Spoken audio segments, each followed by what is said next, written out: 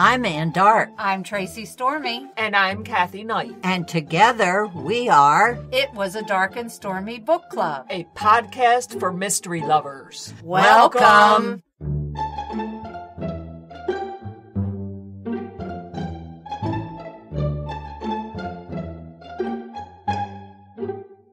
If you enjoy our show, please consider contributing to the Dark and Stormy Patreon. By becoming a patron, you will help us create better and quality content. There are also benefits to becoming a patron, such as exclusive content and Dark and Stormy merchandise. Become a supporter at patreon.com/darkandstormybc. Check our website for the link. We appreciate any and all contributions. Thank you. Welcome to the 101st episode of It Was a Dark and Stormy Book Club. We have a wonderful interview with DONIS CASEY, who wrote the book The Wrong Girl. DONIS CASEY is the author of 10 Alifair Tucker books. She has twice won the Arizona Book Award for her series, and she's been a finalist for the Willa Award and the Oklahoma Book Award. Her first novel, called The Old Buzzard Had It Coming, was named an Oklahoma Centennial Book. DONIS is a former teacher, academic librarian, and entrepreneur. She was born and raised in Tulsa,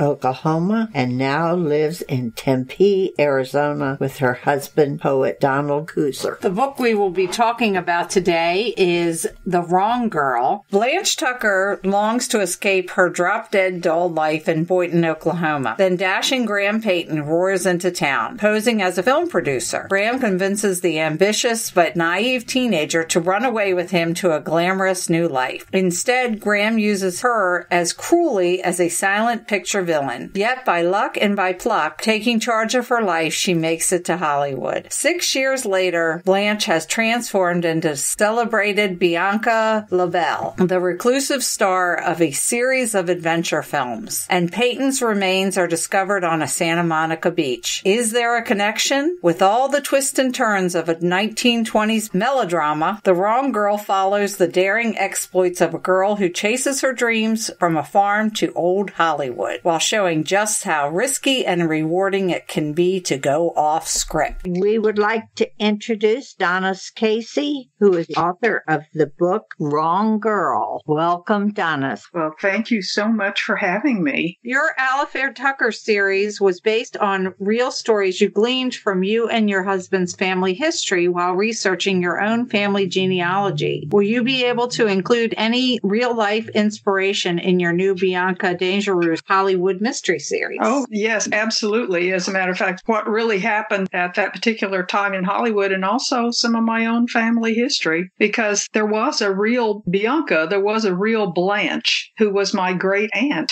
who actually did run away from home when she was quite young. The way she ended up was quite different than my Blanche did. I did base my character on my great aunt. She looks like her, and the runaway part was inspired by my actual great aunt. I just stuck her in what really was going on in Hollywood at the time, gave her a much better ending than she really had. There were 10 Tucker children. What made Blanche stand out that you picked her to spin off? For this particular one, when I first started writing the Alifair series in 2005 is when the first one came out, my idea was to have one book for each child, each of the 10 children, because it was just going to have a finite series with 10 books. And I thought that I would bring forth, as the children grew up, a different child for each book, because that would give me different characters and they all interact with their mother differently and that sort of thing. It would give me a much broader group to work with. And I had done all the children but one when I reached the 10th book, as a matter of fact, but she's only 7 years old at the time. So I'm thinking I'm reaching the 1920s by this time, because the Alifair series went all the way through the 1910s. And finally, finally, in the last book, the 10th book, was in 1919, and I'd reached 1920, and I thought, well, you know what? The world has changed quite a bit. I had gotten the older children more or less settled. We knew what they were going to be doing with their lives, but the younger children were coming up in quite a different world than their older siblings. World War I was just over, and the United States was quite different. It's quite changed. I thought, well, you know, earlier on, I had sent Blanche, she was 10 years old, in my 6th Alifair book called The Wrong Hill to Die In. I had given her a lung disease and sent her out here from Oklahoma. I sent her to Tempe, Arizona. That particular book took place in Tempe, Arizona, which is where I live, because at the time my husband was having health problems, and I thought it would be much easier to do my research here rather than do the long-distance research in Oklahoma. She had already been out here to Tempe, Arizona, and when I was doing the research for writing that particular book, I discovered that in that year, 1916, well, at the end of 1915 and early 1916, they were actually shooting a movie here in Tempe. A Hollywood theater company had come out here to shoot a movie called The Yaqui right in downtown Tempe, and it was being shot at the time that I was setting my book. So I set the story of that particular book around this movie that was being shot in Tempe, and Blanche was there. She was 10, and she was absolutely fascinated with the movies. And I had already in earlier books also mentioned that of all of Alifair's children, she was the most beautiful. She was astoundingly good looking, which really worried Alifair a lot because she thought she's just too good looking to be able to handle it. And in fact, she was right.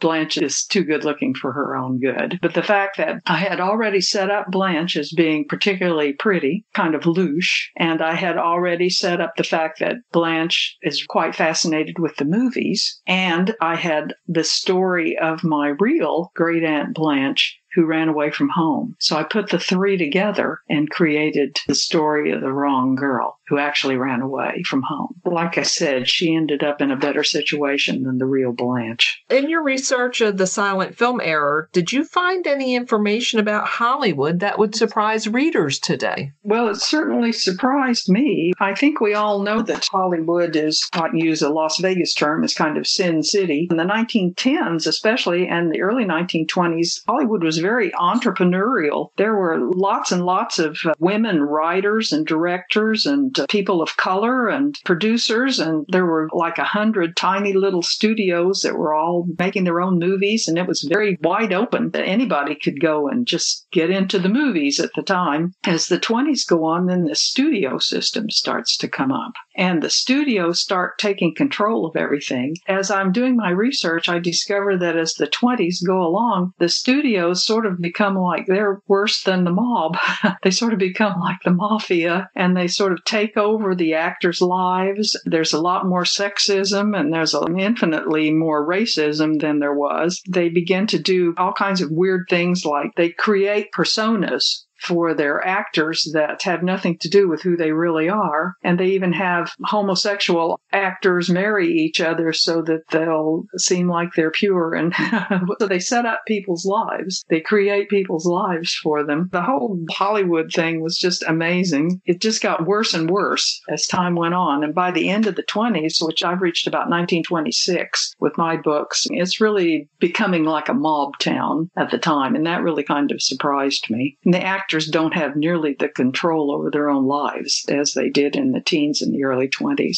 In The Wrong Girl, the murder, was that based on a real crime, or was that just creative license? It's not based on a real crime. It's based on a real event that inspired me. On February the 2nd, 1926, there was a giant storm off of the Pacific that washed away most of the pier, the Santa Monica Pier, and really eroded the beach. And that's where the Palisades cliffs are. And it had washed away a whole lot of the rubble at the bottom of the cliff. And I thought, well, gee, that would be a perfect place to expose a body that had been buried there for a while. I thought, well, that's just a wonderful real event that I could use to find this body that had disappeared. There were plenty of murders. I could have at that particular time. There were plenty of murders going on in Hollywood at the time. time, and I could have chosen one of those, but I needed for this person to have been buried for several years. I was just lucky that there was a storm at that particular time and place. Wrong Girl, basically 2 stories. How difficult was it to keep the 2 storylines from crossing over each other? The reason this was 2 stories is it's kind of an origin story. This is kind of the introduction to what I hope will be a series, or at least 2 or 3 books, at least a trilogy. I wanted to kind of segue from the first series into the second series with Bianca Dangereuse and tell her story and how she got to be who she is. So I do have the 2 stories of when she was 15-year-old Blanche and how she became the movie star Bianca Dangereuse. So I've got them cutting back and forth. I know the story in my head. I could keep the story apart without any trouble. But when you're actually writing it down, the trouble is you want to be sure that you don't give things away. So there was a lot of like building a house with Legos and making sure that the scene from the future didn't give away what had happened in the past too soon. I wanted the whole story to build and to come together in the end. But that's fun. If I weren't facing a deadline, it would have been a lot more fun to try and get it worked out. Mystery readers are very sophisticated. They know all your tricks, so they can read your signals. It's always really interesting to try and fool people who know all your tricks. I love to be fooled when I read a mystery, and to try and do it myself is just really a lot of fun. Well, you did a very good job. Well, thank you. That's nice to hear. In the future books, they'll mostly just take place in the late 20s with very little going back, because we've already established her story and how she got to be. We liked Detective Oliver that was prominently portrayed in the book. He appear in the next Bianca novel? He does, yes, but not until about halfway through. It's interesting because I've been kind of surprised. I've had a lot of reaction about Oliver. People really like him. He's kind of between a rock and hard place, basically. I could really hear his voice when I wrote the book, and so he really came to life. But yes, he appears about halfway through the second book because it deals with the death of Rudolph Valentino, which took place in New York. And Oliver is in California. And Bianca can travel back and forth, but Oliver doesn't have the money. So they end up going back. The mystery is basically solved in California. So I'm very intrigued by that because I think that was a very interesting story with Rudy Valentino. Are you going to include any other scandals like Fatty Arbuckle or any of the other scandalous things that were going on back then? Well, I'm certainly going to use some of the ideas of things that happened, but it depends on when. Now, if I use the actual event, the Fatty Arbuckle thing occurred earlier. There was another quite famous murder that occurred in 1921, a director named William Desmond Taylor. Oh, yes. Oh, yeah. Yeah, who was shot to death by, they thought, Mabel Normand and Mary Miles Mintner were considered suspects. They were the last ones to see him alive. There was so much information on that particular murder that occurred in 1921. There were diagrams and all sorts of things. And I actually used his house. And that's the place that Graham lived in, the house that he lived in that she burgled. That is William Desmond Taylor's house because I have so much information on what it looked like and where it was and what kind of people lived there. I kind of mentioned that murder glancingly, but it isn't actually about the murder, but it is that particular place where that murder took place. So yes, as I do my research, I always find things that give me ideas that they're just too good to ignore. I'm kind of interested in things that took place in the 30s, 40s, and 50s as well. So I won't be able to use those actual things because I kind of want to stay in the late 1920s. But I may fictionalize some actual things, like murder of Johnny Stompanato, and there are all kinds of interesting things that went on at the time. Yeah, that's the one nice thing also about writing mysteries and about anything about murder is sometimes you just really don't have to make things up. What really happened is just infinitely more exciting than anything you could make up. Truth is stranger than fiction. No kidding. And the death of Valentino, doing the research on that just gave me tremendous amounts of material because even at the time, there were so many conspiracy theories about what really happened to him because he died so suddenly and he was so young. You're still talking about it today. Oh, yes, absolutely. There are groups of people. You can look up online and there are chat rooms and everything of people about the death of Valentino. It's really interesting. He was murdered. Well, I made that determination in my book, whether he was murdered or not. I can't wait to read it. Can't wait to read that one. Yeah. How many silent films did you have to watch while researching the Hollywood silent era? Well, I started before I even had the idea for exactly what I was going to do with the book, because like I said, I'd reached the end of the teens in that 10th book, Alifair book. And I thought, well, what was going on in the 20s? So the first thing I always do when I'm writing any kind of historical, since I write historicals that are set in the early 20th century, is I can read the newspapers. And if it's set in a time when there was movies, I'll watch movies and things and see what was going on. Well, I started watching silent movies just to see what the 20s looked like, what people were wearing and what hairstyles were like and things like that. It just suddenly dawned on me that this would be a great way to set up a